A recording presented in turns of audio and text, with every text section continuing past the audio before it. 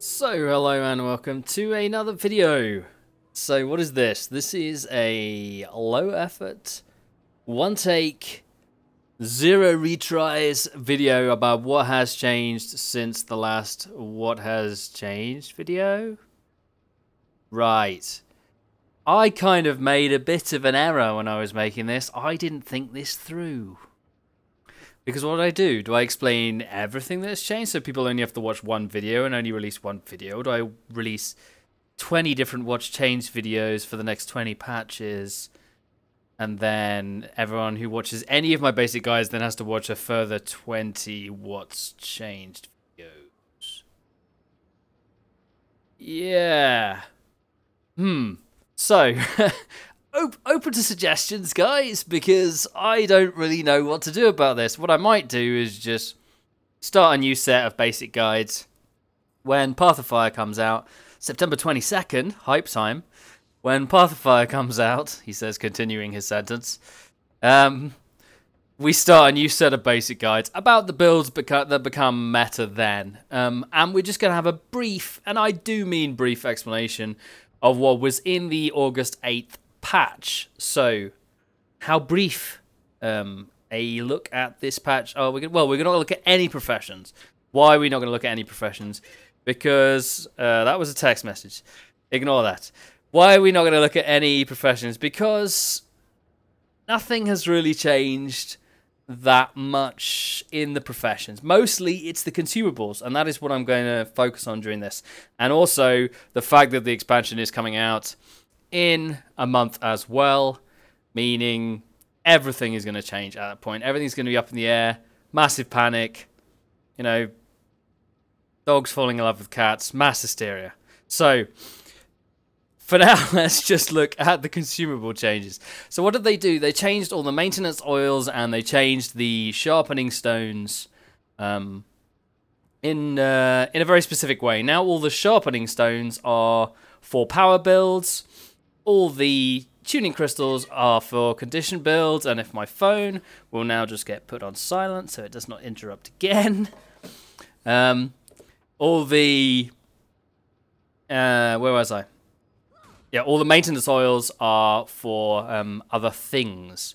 So, what's that left us with? Well, the main power consumable now is going to be potent superior sharpening stones. And these are 1 hour longs, or you can use the superior ones as well that are 30 minutes. These are also functionally similar to fruitcake, for all those people who have been on the QT website and seen fruitcake as the thing that you should be getting. Well, these things are exactly the same, so... fruitcake or potent sharpening stones.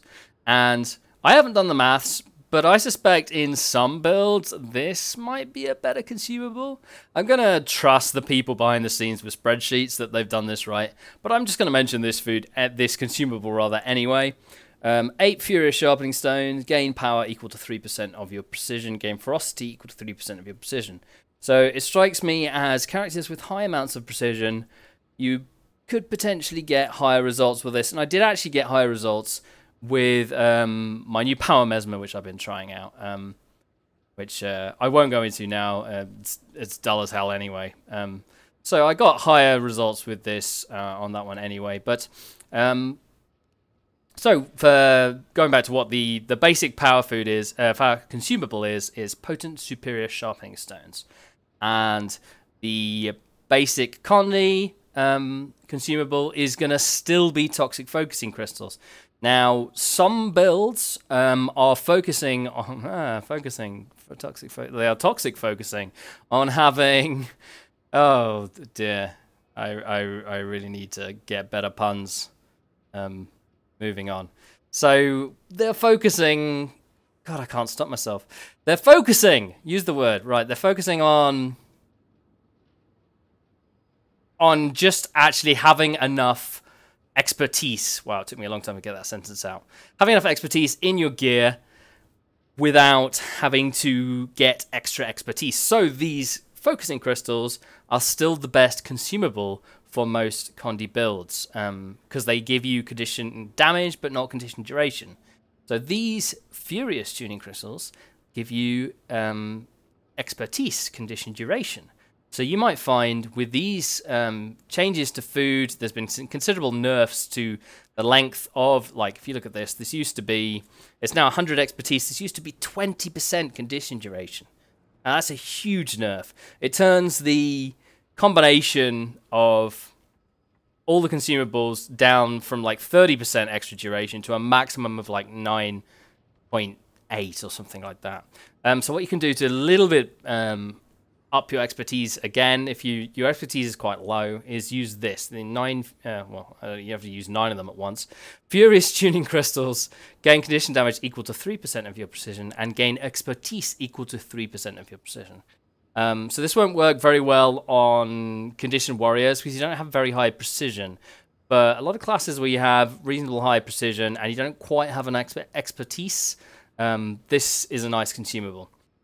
So moving swiftly on to the Chronomancer stuff. So there's 2 new consumables that I would use for Chronomancer. Firstly, what most Chronomancers will be using is these Master Maintenance Oils. And these are the same things as, if I just remember, I think they're the same. I can't remember actually. Do you know what? I'll just go and look at my bank. But there's a consumable which does this. One of the holiday consumables, I think.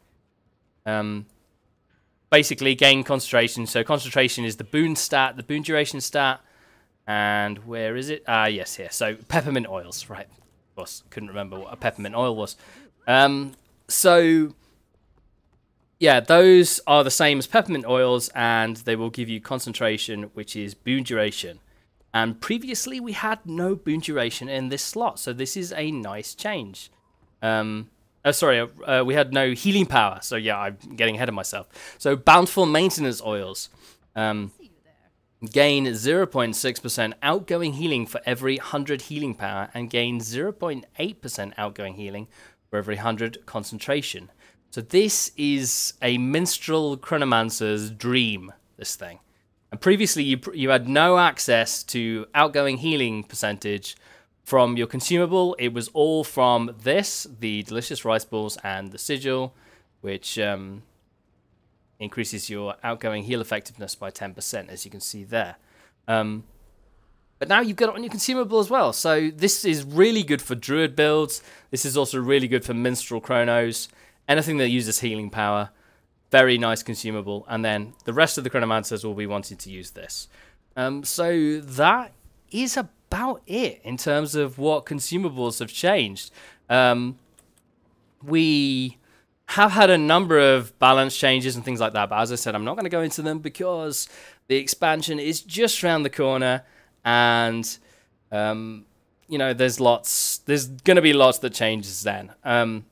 What you can look out for on my channel, if you care at all, I hope you do, is when the weekend hits, I'm going to release a video that has no commentary at all. So if the commentary annoys you, you'll love this one. I'm just going to mouse over every trait and every skill in the expansion. Just that. It's going to be in PvP, so the numbers might be a bit odd, but the functionality will be available, and I'm going to release that video pretty much as soon as I can. So if you want a reference guide, that's going to be a very good video for you. If you want to start build making before the expansion, and you want you want to see something other than what people have put on the wiki, which can be sometimes a little bit iffy, then you can look at that. So I think that's all I have to say for the time being.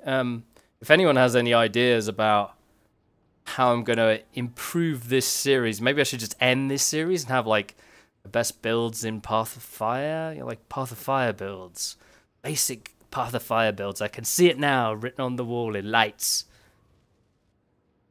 That's pretty dumb. Thanks for watching, and tell a friend.